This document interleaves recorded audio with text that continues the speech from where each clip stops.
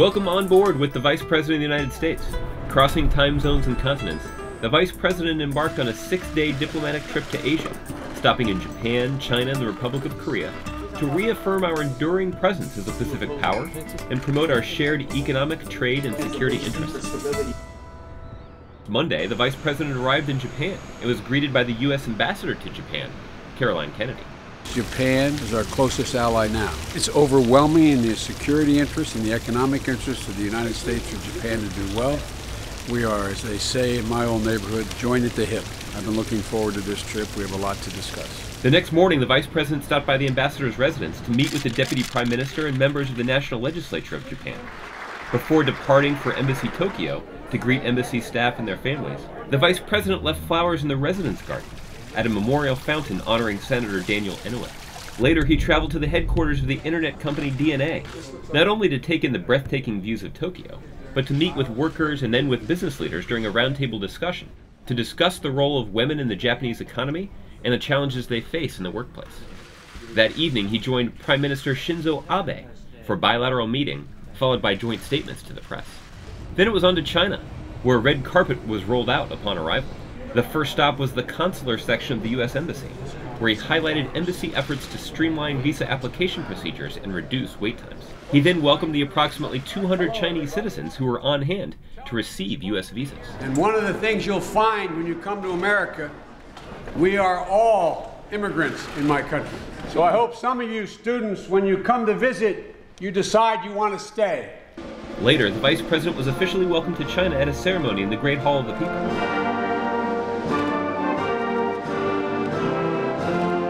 He then embarked on a series of diplomatic meetings with Chinese leaders.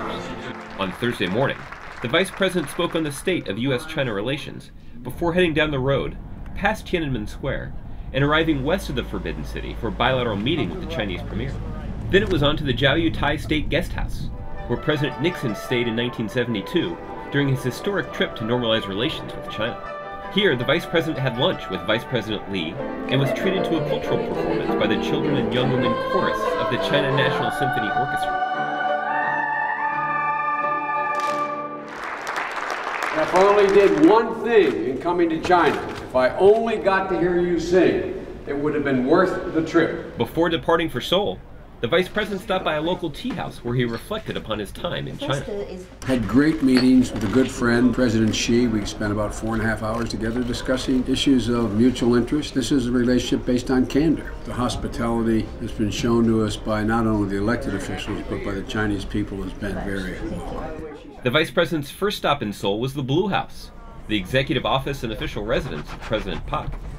The two held a bilateral meeting before the Vice President delivered remarks on U.S.-Korea relations to students and faculty at Yonsei University.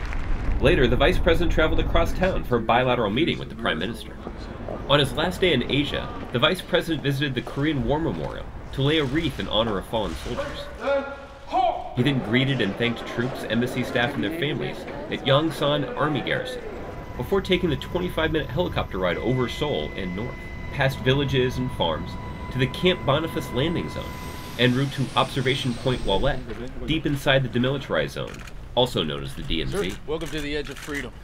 The free world ends about 5 meters in front of us. Here, the Vice President was briefed by U.S. and Republic of Korea soldiers on the background of the observation post, as well as the current military situation.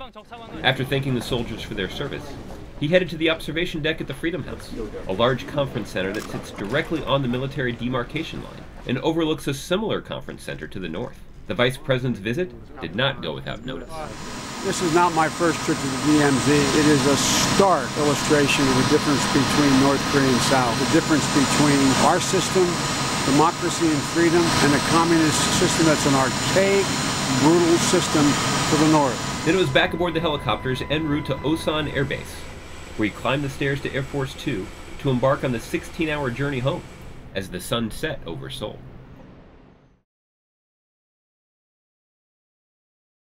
Could we take a selfie? Sure, we can do a selfie. Okay. You got to send me a copy of it, okay?